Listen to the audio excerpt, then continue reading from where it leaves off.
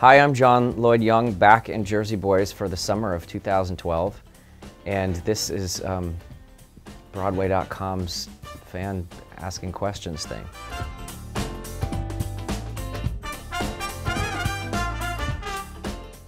Hi, Kenny. The audience does go nuts at Jersey Boys several times, actually, in the show.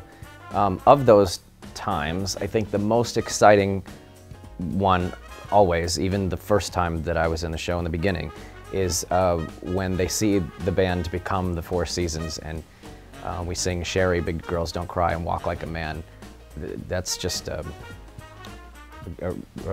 really big reaction, and it's a lot of fun to receive it.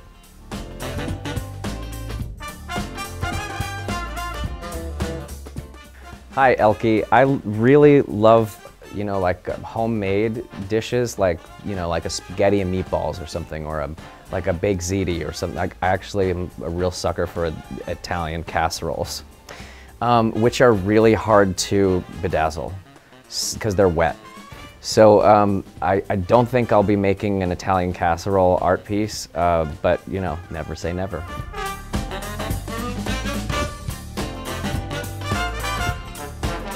Hi, Carl. My healthiest habit is stretching and, well, drinking lots of water and stretching.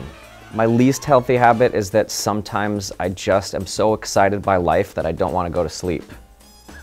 So I don't always get enough sleep.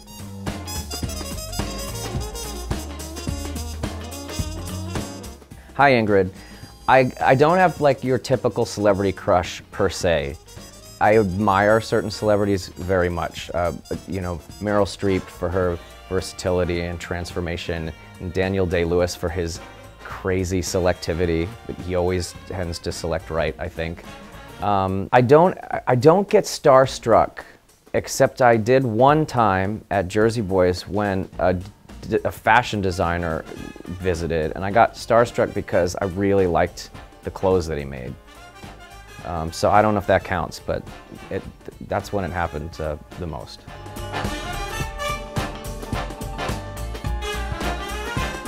Hi, Judith. I wish I had a talent for accounting, because then I wouldn't have to worry so much about whether I'm doing those sort of things right. They would just come naturally. If only I could account as well as I could sing.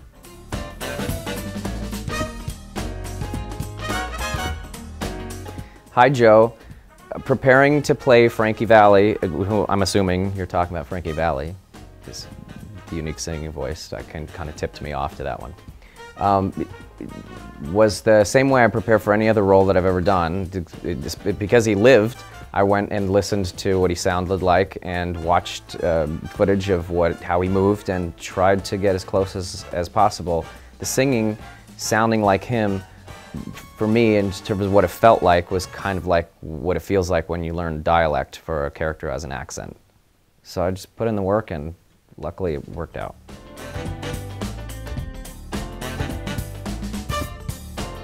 Hey, JC, how are you?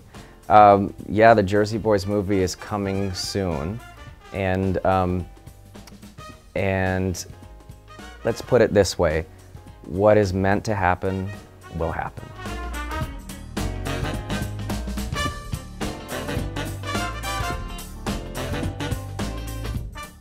Las Vegas.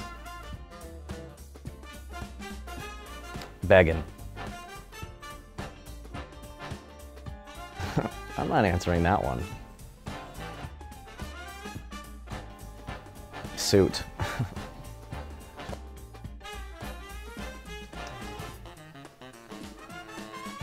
The one I don't have yet.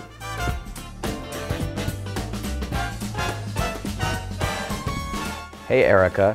There actually is a song that was in the first script that we read on the first day that I thought was going to be in the show, which I really love. It's called "The Sun Ain't Gonna Shine Anymore," and it only survived in the script as underscoring to a monologue that Frankie has. But that is a beautiful song. I would love to sing it someday. I would have loved to have sung it in Jersey Boys, but we got all the other great songs.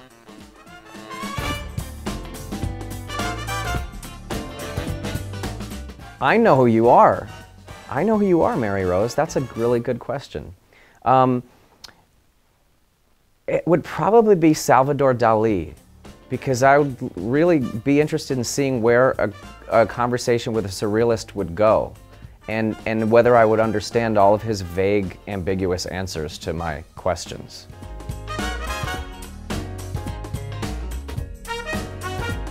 I am not in touch with Daniel, Bobby, and Christian, but I wish them very well and in what they're doing, and I'm sure that they would say the same exact thing.